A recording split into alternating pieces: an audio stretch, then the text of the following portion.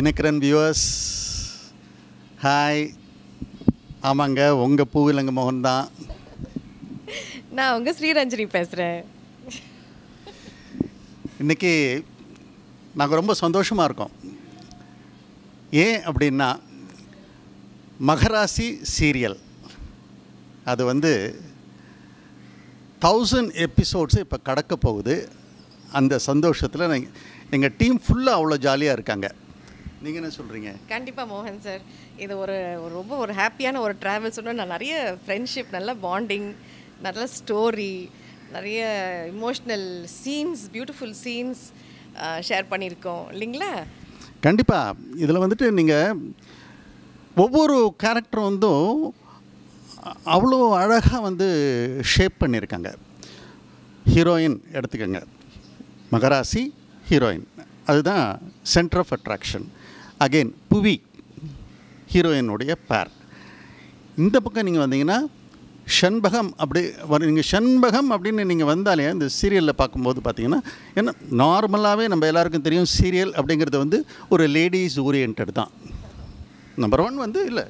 ஆமாம்மா, எல்லாரோட ஹவுஸ் ஹோல்டில் ஒரு மெம்பர் ஆகிடுறோம் சார். அதுதான் பியூட்டிஃபுல் திங். ஸோ அப்படி இருக்கும்போது அந்த ஷண்பகம்ன்ற கேரக்டர் அவ்வளவு அழகாக அந்த டெப்த்து அவங்க வரும்போது எப்படி இருக்குங்கிறத ஒரு டெப்த் இவங்க கொடுக்குறாங்க. ஹீரோயின் அவ்வளோ அழகாக அதை பெர்ஃபார்ம் பண்ணுறாங்க. அதாவது நீங்கள் ஆரம்பத்துலேருந்து பார்த்துருந்தீங்க அப்படின்னு சொன்னால், அந்த 4 வருஷ ட்ராவலில் அந்த ஹீரோயின் அப்படிங்கிறத நான் சொல்கிறேன். நான் அந்த கேரக்டராக நான் சொல்கிறேன், யார் பண்ணியிருந்தாலும் சரி. ஏன்னா நீங்கள் பார்க்கும்போது முதல்ல அவங்க பண்ணாங்களே, இவங்க பண்ணாங்களே, அதெல்லாம் வேண்டாம். ஒரு சீரியல்னு வரும்போது சில நேரங்களில் சில சூழ்நிலைகளில் சில பேர் இவருக்கு பதில் இவர் அப்படின்றத போவாங்க. ஆனால் நம்ம அப்படி பார்க்கக்கூடாது. அந்த கேரக்டராக நம்ம பார்க்கணும். அந்த கேரக்டராக பார்க்கும்போது அது ஒவ்வொருத்தரும் அவ்வளோ அழகாக பர்ஃபார்ம் பண்ணியிருக்காங்க. இதுக்கு சப்போர்ட் பண்ணுற மாதிரி நம்ம டெக்னீஷியன்ஸ்.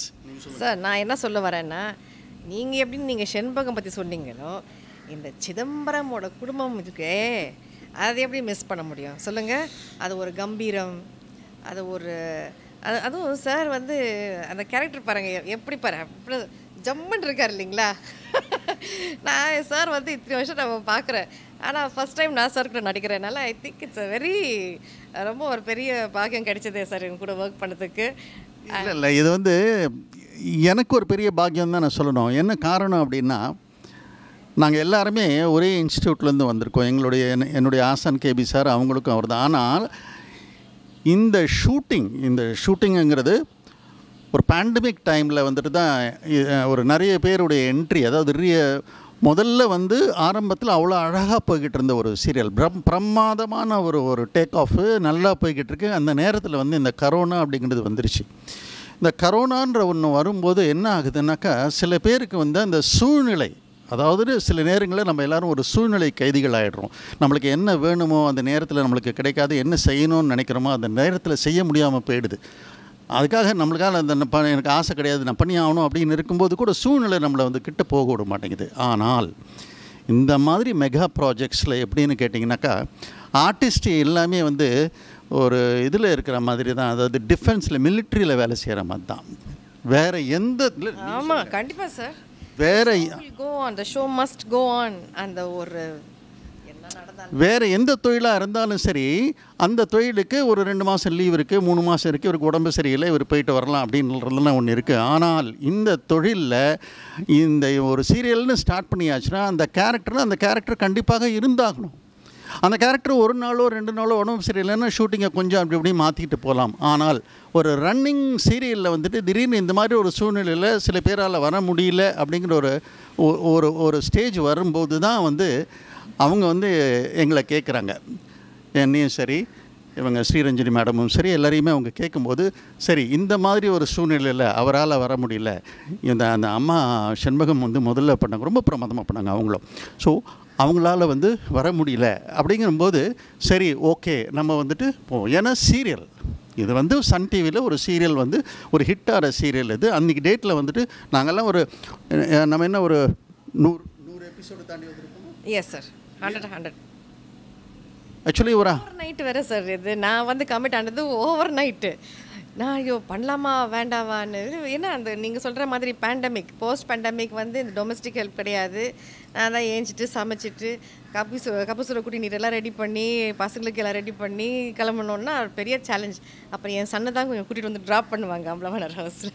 ஸோ திடீர்னு வந்து ஓகே நம்ம பண்ணுவோம் அப்படிங்கிறது. இது மாதிரி நிறைய பேர் அந்த நேரத்தில் வந்து அதாவது இந்த தொழிலுக்கு உள்ள ஒரு மரியாதையை வந்து அன்றைக்கி தான் நம்ம பார்த்துருக்கோம். சரி, அது ஒரு பக்கம். இன்னொரு பக்கம் இந்த மகராசியில் எங்களுக்குள்ள இந்த 2 கேரக்டர்ஸ், ஏன்னா ஒரு கேரக்டர்ஸும் உங்ககிட்ட சொல்ல போகிறாங்க, அவங்களுடைய ட்ராவலில் சொல்ல போகிறாங்க. அதனால் மற்றவங்க ஒவ்வொருத்தருமே ரொம்ப நல்லா பண்ணியிருக்காங்க அப்படிங்கிறது நான் வந்து இப்போ நாங்கள் 2 பேருமே அதை நாங்கள் சொல்கிறோம். ஒவ்வொருத்தரும் ஒரு விஷயம், ஒரு ஃபுட்பால் ஆகட்டும் சரி, ஒரு கிரிக்கெட் மேட்ச் ஆகட்டும் சரி, ஒரு பாஸ்கெட் பால், எந்த கேம்னாலும் நீங்கள் எடுத்துக்கிங்க, ஒரு இண்டிவிஜுவல் மட்டும் பெர்ஃபார்ம் பண்ணால் அந்த வந்து இது வின் பண்ணிடும் அப்படிங்கிறத சொல்ல முடியும். It is a team. இப்போ வந்து ஃபுட்பாலில் வந்து சென்டர் ஃபார்வர்டு வரான்னு சொன்னால் அவன் பாலை வந்து ட்ரிபிள் பண்ணிகிட்டே வரான்னா அங்கே பாஸ் பண்ணுவான், இங்கே பாஸ் பண்ணுவான், அங்கே இவன் பாஸ் பண்ணும்போது அவங்க திருப்பி அவன் முன்னாடி வரும்போது அந்த பாலை இவன் கையில் கொடுக்கணும். அப்போது அந்த கூட இருக்கிற பிளேயர்ஸும் நல்லா பெர்ஃபார்ம் பண்ணி கரெக்டாக அந்த இது வாங்கினா தான் இவனால் பெர்ஃபார்ம் பண்ண முடியும். ஒவ்வொருத்தரும் அவங்களுக்கு ஈக்குவலாக பெர்ஃபார்ம் பண்ணால் தான் அதை நம்ம பண்ண முடியும். அப்படி தான் அமைஞ்சிருக்கு இந்த மகராசி டீம். ஸோ ஒவ்வொருத்தரும் அவங்களுடைய எக்ஸ்பீரியன்ஸஸ் அவங்க சொல்லுவாங்க. ஆனால் இப்போ நாங்கள் வரும்போது வெரி ஃபஸ்ட்டு டே வந்துட்டு அந்த கல்யாண சீன், 60ஆம் கல்யாண சீன் தான் எங்களோட என்ட்ரி. ஆமாம்மா சார், ரொம்ப ஒரு பிரமாதமான சீனாக இருந்தது. வெரி நைஸ், என்டர்டெய்னிங்காக இருந்தது, ரொம்ப சூப்பராக.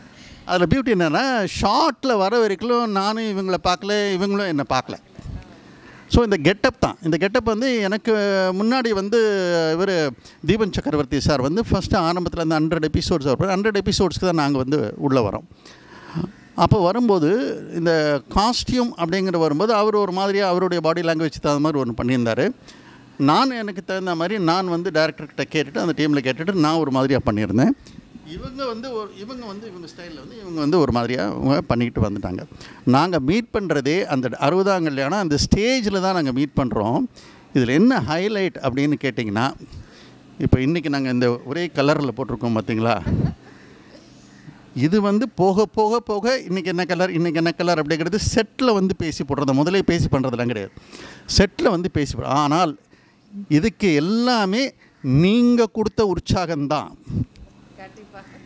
இல்லையா? ஏன்னா அந்த ஃபஸ்ட்டு டே அந்த 60ஆம் கல்யாணத்தில் நம்ம வந்து அந்த இது பண்ணோடனே என்ன 2 பேரும் ஒரே மாதிரியாக கலர் ட்ரெஸ்ஸு, இது நல்லா இருக்கே அப்படிங்கிற ஒரு கமெண்ட் வர ஆரம்பித்ததுக்கு அப்புறமா தான் ஓகே இது கூட ஜனங்களுக்கு பிடிச்சி போச்சு. நம்ம வந்து அதை கண்டிப்பாக அப்படியே இது கண்டினியூ ஆகிடுச்சு. அது அப்படியே நான் வந்து ஏதாச்சும் சில சாரீஸ் கொண்டு வருவேன், ஆனால் சும்மா சொல்லக்கூடாது. நம்ம சார் இருக்கிறாங்களே, அந்த கடையில் இருக்கிற எல்லா கலரும் ஷர்ட் தைச்சி வச்சுருக்காரு. அதனால் அந்த கலர் ஒரு வேலை இருக்காது இன்றைக்கி. நான் நினச்சா கூட சார் தான் பாருங்கள் மேடம் மேட்ச் ஆகுது. இல்லை, நம்ம வந்து ஒரு கேரக்டர்னு வரும்போது ஒருத்தருக்கு ஒருத்தர் வந்து அந்த கிவ் அண்ட் டேக் வந்து ரொம்ப அழகாக ஒவ்வொரு ஆர்டிஸ்ட்டுக்கும் இந்த மகராசியில் இருக்குது. எப்போவுமே எல்லாருக்குமே வாய்ப்பு அமையணும், அந்த வாய்ப்பை பயன்படுத்திக்கணும்.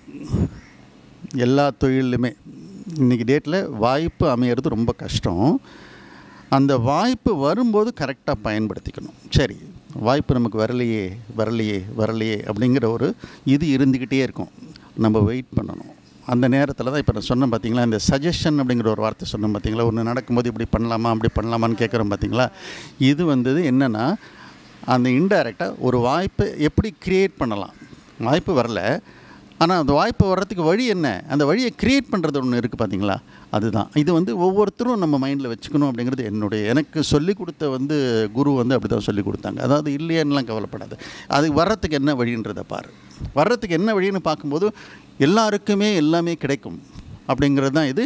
அதே மாதிரி இந்த டீம் மகராசி டீமில் வந்து ஷண்பகம் ஆகட்டும் சரி, கோமதி ஆகட்டும் சரி, பாரதி ஆகட்டும் சரி, புவி, தமிழ், இந்த ஃபேமிலின்னு ஒன்று இருக்குது பாருங்கள், அவ்வளோ பிரமாதம். அதே மாதிரி இங்கே வந்திருக்கிற டைரக்டர்ஸ், அந்த டைரக்ஷன் டீம், அதை வந்து ரொம்ப அப்ரிஷியேட் பண்ணியே ஆகணும். இந்த டைரக்ஷன் டீம் என்னென்னா, இப்போ நம்ம கூட ஒரு சீனை நம்ம முடிச்சிட்டோம் அப்படின்னு சொன்னால் கொஞ்சம் பேர் ரெஸ்ட் எடுக்க முடியுது. ஆனால் டைரக்டர்ஸை பற்றி சொல்லுங்கள். ஆமாம், அவங்க வந்து அந்த ஆர்டிஸ்ட்டை வந்து கண்டினியூவாக அந்த இமோஷன் வந்து டாப்பில் வைக்கணும்.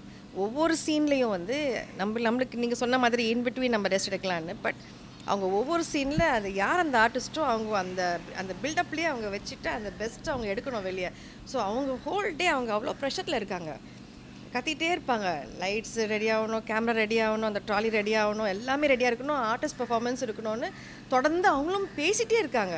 அவங்களுக்கும் ரொம்ப ஸ்ட்ரெயினாக இருக்கும்.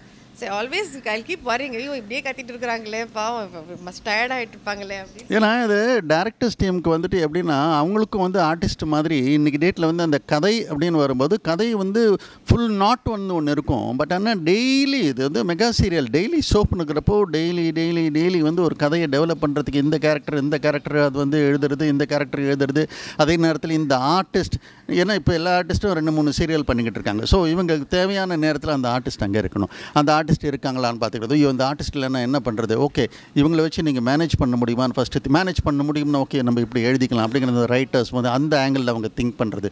ஸோ இது ஒவ்வொரு விஷயமும் அவ்வளோ கீனாக அப்சர்வ் பண்ணி ரிலேட்டடாக எடுத்துகிட்டு போகணும். ஏன்னா ஒரு ஆர்டிஸ்ட் இன்றைக்கி இருக்காங்க, சாயந்தரம் வந்துட்டு இப்போ ஹீரோயின் இருக்காங்க, இப்போ நம்ம சன் டிவியில் இன்னொரு ப்ராஜெக்ட் அவங்க தெலுங்கில் பண்ணுறாங்க, இவங்க சாயந்தரம் வந்து ஃப்ளைட்டை பிடிச்சி ஆகணும், ஆனால் இந்த சீன் வந்து ஏதோ ஒரு காரணத்துக்காக முடிய மாட்டேங்குது, அப்போ அவங்க போயே ஆகணுன்றப்போ அவங்க போயிட்டு திரும்பி வரப்போ 10 நாள் கழிச்சு வராங்க. இந்த 10 நாள் கழிச்சு வரப்போ இந்த சீனை திருப்பி எடுக்கணும். அப்போ அந்த டைரக்டர் மைண்டில் வச்சுக்கிறாரு, இந்த கேமராமேன் மைண்டில் வச்சுக்கிறாரு, இந்த சீனை அப்படி எடுத்தோம் நீங்கள் அன்றைக்கி இப்படி பண்ணீங்க அப்படி ஞாபகப்படுத்துகிறார், அந்த ஆர்டிஸ்ட்டுக்கு ஞாபகப்படுத்துகிறார். ஏன்னா இவங்க இங்கேருந்து போகும்போது வேறு ஒரு ப்ராஜெக்ட் போயிடுறாங்க, வேறு கேரக்டர் பண்ணிக்கிட்டு இருப்பாங்க, திரும்பி இங்கே வரும்போது இதை ஞாபகப்படுத்தணும் இல்லைங்களா? ஃபுல்லாக அது வேறு ஆர்டிஸ்ட்டும் அதுக்கேற்ற ஜுவல்ஸ், ஏன்னா லேடி ஆர்டிஸ்ட் இல்லைங்களா, என்ன இயரிங்ஸ் போட்டிருக்காங்க, என்ன செயின், என்ன பேங்கிள்ஸ் எல்லாமே கரெக்டாக கொண்டு வரணும். ஸோ கண்டினியூட்டி அது வேறு மெயின்டைன் பண்ணணும். ஒரு தொழில்னு பண்ணும்போது நம்ம வந்து கம்ஃபர்ட் ஜோனில் இருக்கிறதுக்கான சூழ்நிலைகள் வந்து அத்தனை ஆர்டிஸ்ட்டும் அந்த லெவலில் இருக்காங்க, அத்தனை டெக்னீஷியன்ஸ் அந்த லெவலில் இருக்காங்க. அதனால தான் இது சாத்தியமாச்சு. We are going to cross 1000 episodes. எல்லாத்துக்கும் மேலே இந்த நேரத்தில் வந்து கண்டிப்பாக உங்களுக்கு தான் நாங்கள் நன்றி சொல்லணும். ஏன்னா இவ்வளோ தூரம் ஒரு சீரியல் மகராசி இதை வந்து ஊக்கப்படுத்தி, இது நல்லா இருக்குது, இதை நீங்கள் ஊக்கப்படுத்தும் போது தான் இங்கே ரைட்டர்ஸ் வந்து ஆகா இந்த சீன் நம்ம நல்லா ரசிக்கிறாங்க, இதை நம்ம இன்னும் கொஞ்சம் போகலாம், இது இப்படி போகலாம், இந்த கேரக்டர் இப்படி போகலான்னு எழுதுகிறாங்க பார்த்தீங்களா? அதனால் ஒவ்வொருத்தரும் அவளை அழகாக இங்கே பண்ணுறதுக்கு காரணம் நீங்கள் தான். நீங்கள் கொடுத்த ஊக்கம் இவ்வளோ தூரம் வந்திருக்கு, உங்களுக்கு தான் நன்றி சொல்லணும். மேலும் மேலும் இந்த ஊக்கம் உங்ககிட்டேருந்து இருந்துக்கிட்டே இருக்கணும்னு இந்த நேரத்தில் நான் ஆண்டவரை வேண்டிக்கிறேன். எல்லாரும் எல்லா நலனும் பெற்று பெருவாழ்வு வாழணும்னு நான் வேண்டிக்கிறேன். நான் I think we must thank our producers also. ஏன்னா ரொம்ப சப்போர்ட்டிங்காக இருந்திருக்காங்க அவர் ரைட்டர்ஸ் இல்லைங்களா, நம்ம கேரக்டர்ஸ் கூடவே ட்ராவல் பண்ணுறது. ஏன்னா in between lot of changes happen, ஆனால் ஸ்டில் அந்த கேரக்டர் வந்து ஸ்டெடியாக கொண்டு வராங்க. ஒரு கேரக்டருக்கு ஒரு கேரக்டரிஸ்டிக்ஸ் பர்சனாலிட்டி அப்படின்னு ஒன்று இருக்கும் இல்லையா, அதுவும் அவங்க மெயின்டைன் பண்ணுறாங்க. ஸோ கண்டிப்பாக இந்த நேரத்தில் எல்லாருக்கும் ஒரு பெரிய நன்றி சொல்லி உங்கள் சப்போர்ட்டோட thank you so much for staying நம்ம கூடவே இருக்கிறதுக்காக. உங்களுக்கு மட்டுமில்லை, இங்கே இருக்கிற டெக்னீஷியன்ஸ் எல்லாருக்குமே அவங்க குடும்பங்கள் இருக்குது. அந்த குடும்பங்கள் இருக்கும்போது இங்கே கஷ்டப்பட்டுக்கிட்டு அங்கே என்ன ப்ராப்ளம் நடந்தால் கூட கிட்ட போக முடியாது. சில நேரம் நான் சொன்னேன் டிஃபென்ஸ் மாதிரின்ட்டு, ஆனால் இங்கே இருந்து இந்த வேலையை முடிச்சுட்டு போகிறாங்க பார்த்தீங்களா, அதுவும் அவங்களுக்கும் அந்த குடும்பத்துக்கும் அவங்களுடைய குடும்பத்துக்கும் நம்ம ஒரு பெரிய நன்றி சொல்லணும் இந்த நேரத்தில். நன்றி, வணக்கம். ஹாய் தினகரன் விவேஷ், நான் மகராசி சீரியலோட இயக்குனர் சுந்தரேஸ்வரன் பேசுகிறேன். இந்த சீரியல் வந்து ஆரம்பித்து கிட்டத்தட்ட ஒரு 4 years ஆகிடுச்சு. 2019 ஆரம்பித்தோம். ஆரம்பிக்கும்போது பிகினிங்கில் நான் ஒரு 50வது எபிசோட் மேலே தான் வந்தேன். கிட்டத்தட்ட 2 கொரோனா தாண்டி வெற்றிகரமாக 900 எபிசோடு தாண்டி போயிட்டுருக்கு. கிட்டத்தட்ட 1000 நெருங்க போகுது. இந்த ஆப்பர்ச்சுனிட்டி கொடுத்த சன் டிவிக்கும் தயாரிப்பாளருக்கும் நான் நன்றி கடன்பட்டிருக்கேன். எனக்கு தொடர்ந்து சன் டிவியில் வாய்ப்பு கொடுத்துட்ருக்காங்க. இதுக்கு முன்னாடி நான் வள்ளி சீரியல் டைரக்ட் பண்ணியிருக்கேன். அது கிட்டத்தட்ட ஒரு 1000 எபிசோடு நெருக்கமாக பண்ணியிருக்கேன்.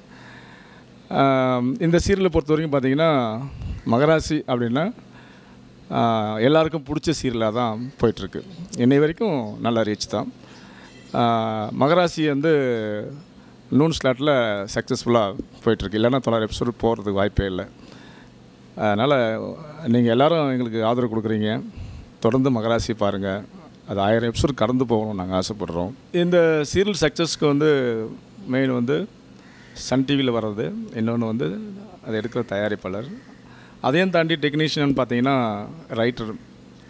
ரைட்டர்ஸோட ஒத்துழைப்பு இல்லைன்னா, அவங்களோட நல்ல ரைட்டிங் இல்லைன்னா சீரியல் சக்ஸஸ் ஆகிறது ரொம்ப கஷ்டம்.